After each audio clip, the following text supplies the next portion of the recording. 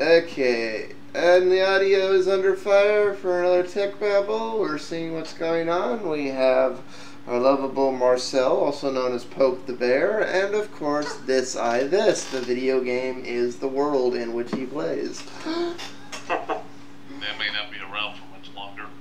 Why not? Nintendo and Sony are in trouble, and if they both go under, that just leaves Microsoft, and that's a scary world. No, it's Microsoft will end up in another antitrust, which will split their company this time around if they're the only console. What happens when you're the only competition? Well, technically, you'd still have Sony and Apple and Google. Well, Apple's being put under antitrust, and so's Google. Shh. The world's a monopoly, and we're just playing it. Now, how many doubles do I get before I go directly to jail? So we only have 2 monopolies, no 3. Okay. Have either one of you been keeping up with the UK Great Firewall? No. Basically, UK tried to order all the UK ISPs to block PirateBay. The ISPs said we're not doing it without a court order, so the UK went and got a court order and said effectively that the country must censor the internet. Wonderful. No, not going to happen. Oh no, it's already happened. So basically the rule of the law in the United Kingdom is if any branch of the United Kingdom government decides it doesn't like something, it will get a court order and the courts will grant it and they will censor it. And you will not be able to get access to it through the standard DNS system. Well, the UK one said that you can put cameras in anybody's house without their permission. That didn't turn out too well. Nonetheless. Yeah, but the UK doesn't have a constitution, so there's technically nothing above the law other than what Parliament can create. You know, they technically can really fabricate any law of the majority without having any real written contextual enforcement to it. Well, what's sad about this is it's going to do absolutely nothing, and I do mean nothing, to stop piracy on any measure of any kind. It will not stop a single act of piracy, but it has laid the groundwork for their government can decide what of the... Basically, it's made the UK like China. It's just the criteria are different. They will decide what websites the British people are allowed and not allowed to access. And that's just kind of sad. Well, I could also argue, even though we have a constitution here in the United States... Oh no, we're on the same damn slippery slope. It doesn't seem like it matters much. Although, the good thing, the reason why I bring that up is that we do at least have a ruling party in a judicial system that it can be tested against. I mean, yeah, it could fail. Certainly, we've seen that process fail, but I think it's a little bit harder. But in the end, yes, the internet could be completely and under control of all the governments, and there's not a goddamn thing we can do about it. Except hack around them, but then that makes us all outlaws. Short of making your own logistical wiring and hub switches, good luck. No, pretty much the hackers will destroy the internet.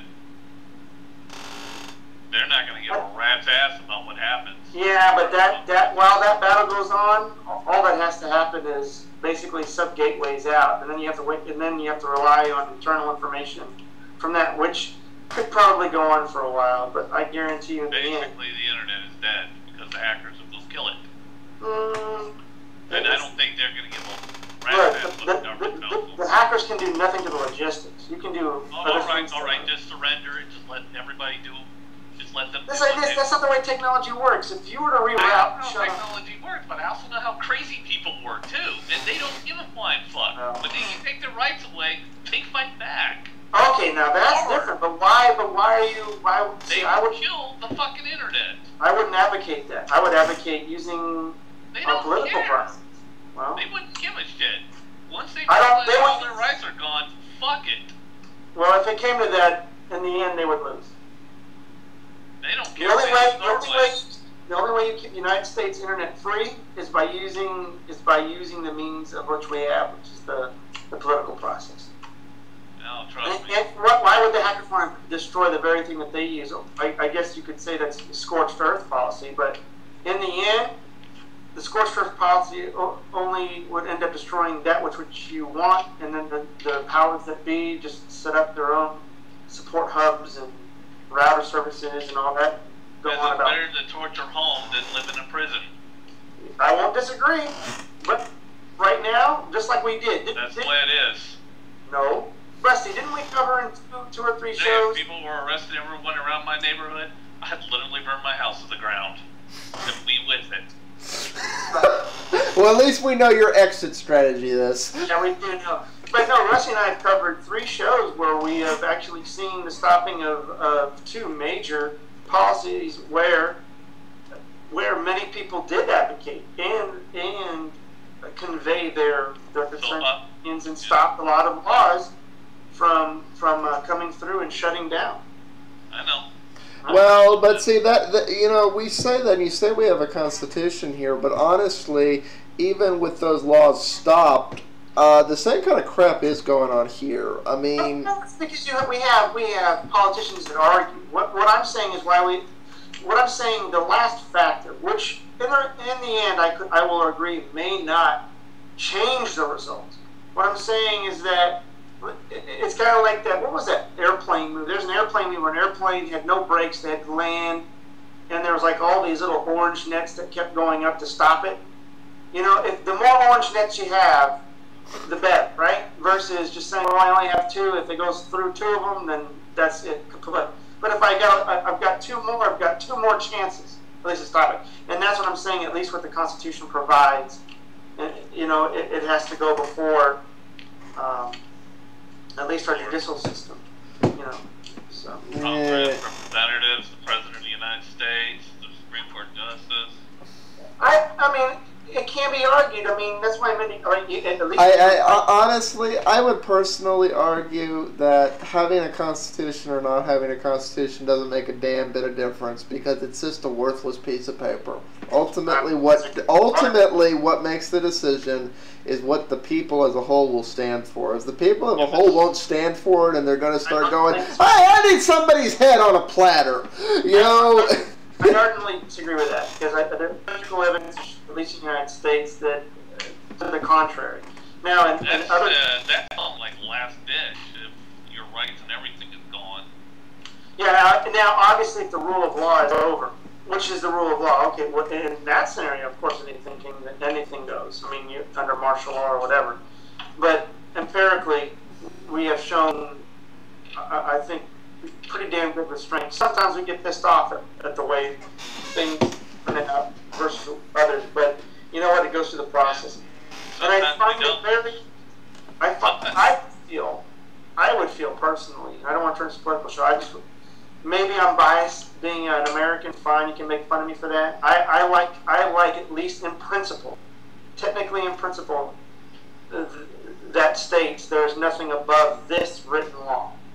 Whether that happens in execution or other things, remains to be seen. But to me, I have a little bit of comfort in that. Versus my rule of law is dictated by a majority parliament, and they're arguing. But do you know how many times a day in the United States of America the Constitution is spat on and used as ass paper? And then if you follow up through the court of law, actually gets turned back. What about when it's the court that's doing it?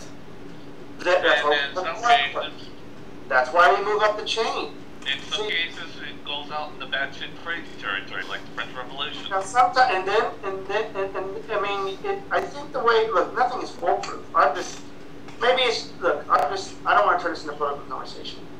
When you brought that up, and the reason why I brought up the Constitution is because I have a few British friends, and we used to talk to Phil, but they would always tell me of all the crazy laws that were allowed, like scanning for televisions and things like that. And you know,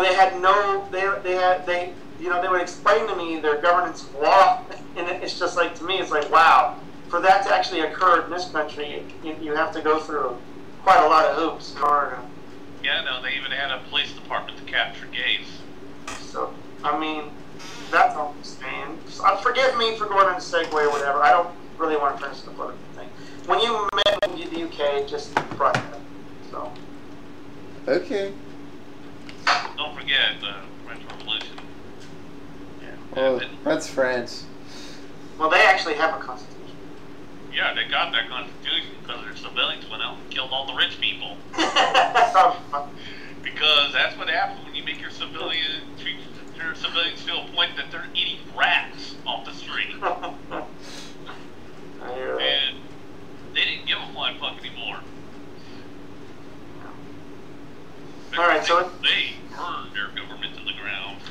Oh, I'm sure the same thing will happen here at some point. I just hope not in my lifetime. Okay. Oh, sorry. Okay.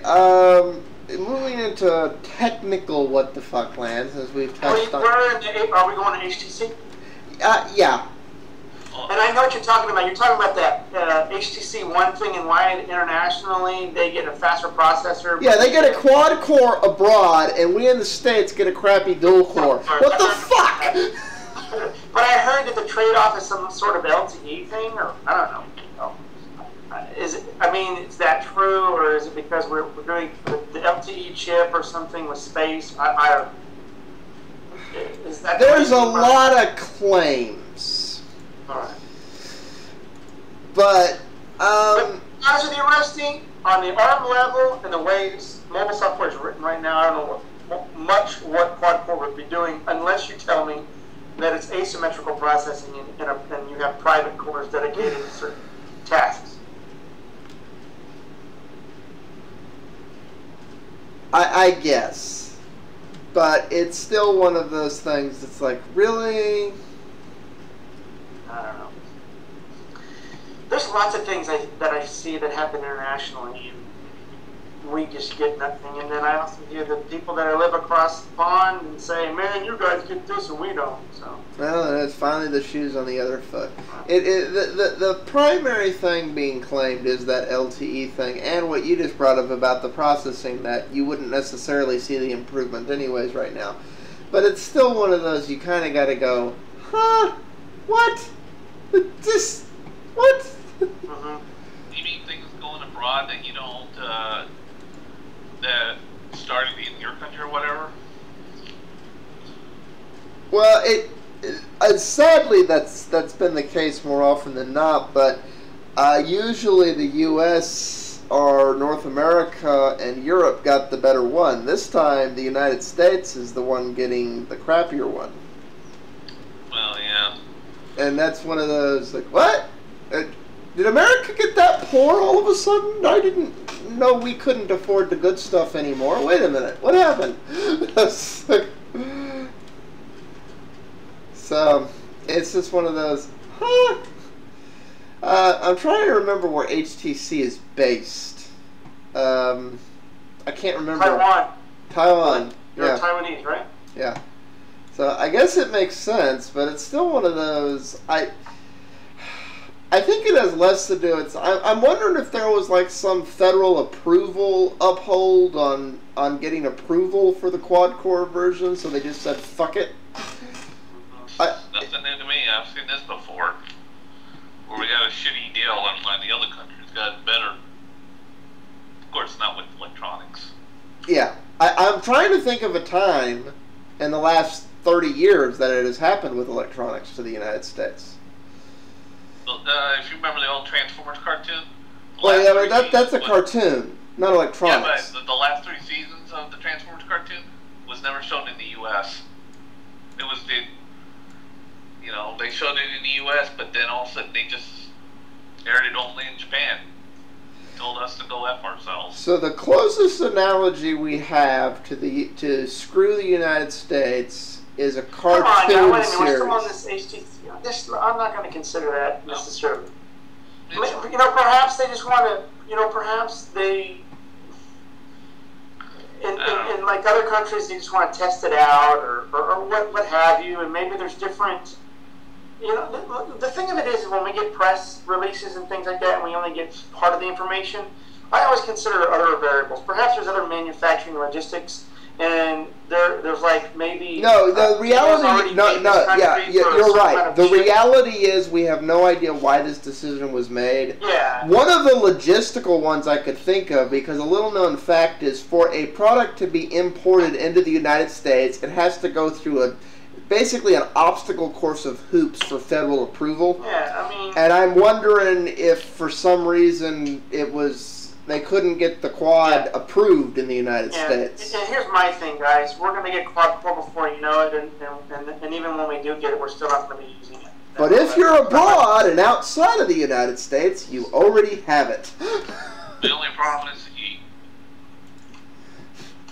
I think if they want to go quad core, especially on mobile, let's start thinking asymmetrical processing and start making private cores and private RAM for certain tasks within the phone. That makes sense. Especially if the RAM is user upgradable, just like a swap thing.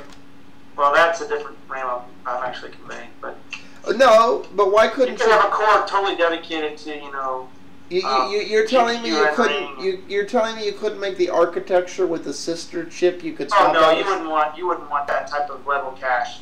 Okay, so you want that would be way too. In order for that to be expandable, the price would be outrageous for the type of speed latency that I'm talking about in RAM. This is die-on memory like L1. Yeah, and if you make that outside of the chip where it's swappable, it becomes cost prohibitive. Oh my God! Right now, yeah, and probably unstable. I'm not sure. I'm not even sure about latency at that point. You're talking about being able to swap it and cart it around. I don't know. So we need about a dozen more cycles of Moore's law for that to even be possible. Okay, my bad. I'm just saying L1 to get L1, which is like pretty much like static. What do they call that? I forget the name. It's been forever since I've read a. Oh God, my brain is saying static, but I don't. Now I'm saying no. But anyway, L1 type memory. No, man, you're at speeds it's on the chip, on the die there. That's where it is. Well, then the chip itself just needs to be swappable. Just like every other damn chip. I'm just going to take it out and put my new one in. Probably pull that off better, to be honest with you. Rusty, you could actually probably say, all right, you have a bus system that is pluggable, which actually has been created before. Mm-hmm. And if you want to upgrade your phone to dedicated, this core goes to this GPU. If I plug it in, fine. It would probably make more sense to put the chip and everything in this little card that you push in than just the memory itself. Yeah, well, and I mean that's fine. We're moving to system on chip anyways, and I'd really rather just throw away this little 1-inch thing than the whole frickin' phone. Especially since if you replace that gut piece of it, you basically have a new phone. Yeah. Along with upgrading a couple other pieces, but yeah. So, alright. Dare to dream that we start building stuff that way.